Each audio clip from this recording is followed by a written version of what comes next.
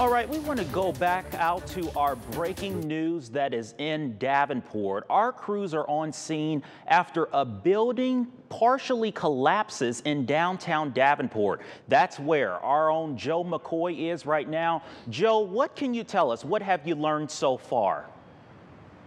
Yeah, Devin, so these are the Davenport Hotel Apartments located at 324 Main Street here in downtown Davenport. It is absolute chaos here, as you can imagine. The building, it's like a waterfall has hit the building. All of the water lines are just spraying water throughout the entire building.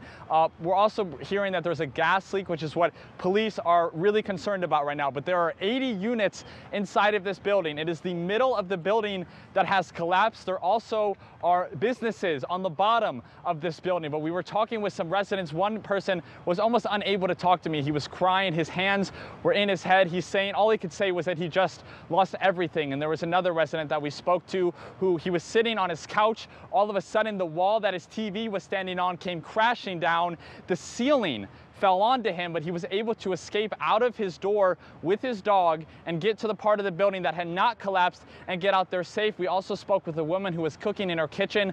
All of a sudden, she started feeling rumblings. What she said felt like an earthquake. She was able to get out of her apartment building with her kids, but as she was getting down to the main floor to exit, she said that all of a sudden she was seeing sunlight because one of the walls had been ripped off of the back end of the building. She was able to escape safely with her kids, but she says her dog is still trapped inside of her apartment. So this scene is just complete chaos. There is police, there is fire, there is an ambulance. Everyone from all of the different Quad Cities are here trying to find anyone who is in this building, any pets, any family members that are still stuck in this building. We do not know right now if anyone has been killed or if anyone is injured, but it is an extremely devastating scene. Like I said, the water just flowing from the building. And right now, police are backing everyone up as far as possible because there still is concern that more of this building could come down. Or also, as I said, there's a major concern with that the gas line is still on and that there could be more damage sustained from that. Devin?